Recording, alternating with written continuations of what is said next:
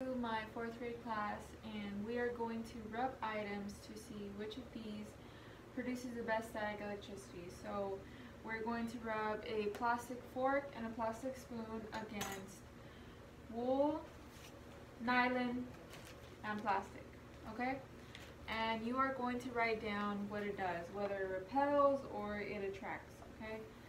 So first we have a fork that's not rubbed against anything, and neither is a spoon, and we're going to see what happens.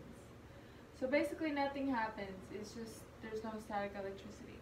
So now we're going to rub the spoon with wool and the fork with wool, both of them. And we're going to see what happens. That one's rubbed.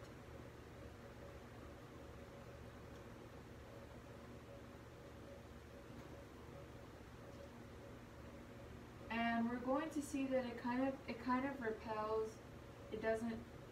So you're going to write repel on spoon with wool and fork with wool. Okay?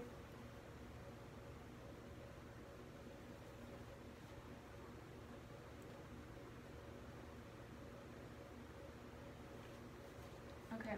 So now we're going to do a spoon with plastic bag and fork with wool.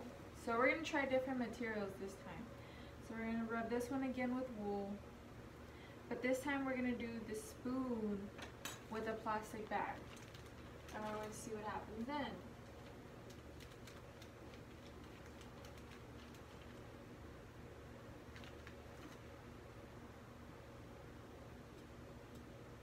And there you can kind of see the, let's balance it first.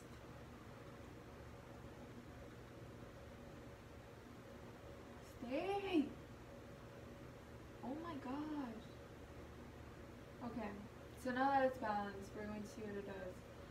And you can see that they attract, they don't push away from each other.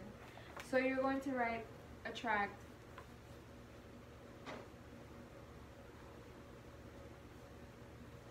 Okay, so now we're going to try our last one. It's going to be spoon with nylon and fork with wool. Okay, so the fork's still with wool.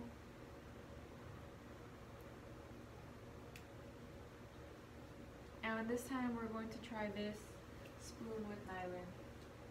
See what happens.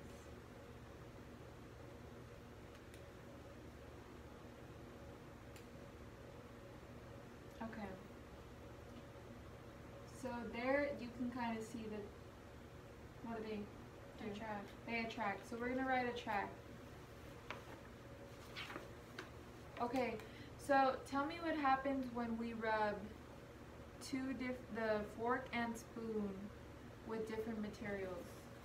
They attract. When they rub with different materials, they attract. And what happens when it's done with the same material? For example, both of the handles are rubbed with wool. They repel. Okay. So what combinations make the handles repel? Wool times wool. Wool and wool together. So basically, what I just said right now, if you have two things rubbed against the same thing, they'll repel, and if they're different, they attract. Okay, so what material was best out of these three? Which one was the best one for producing static electricity? Wool. Okay, so wool was the best one to produce static electricity.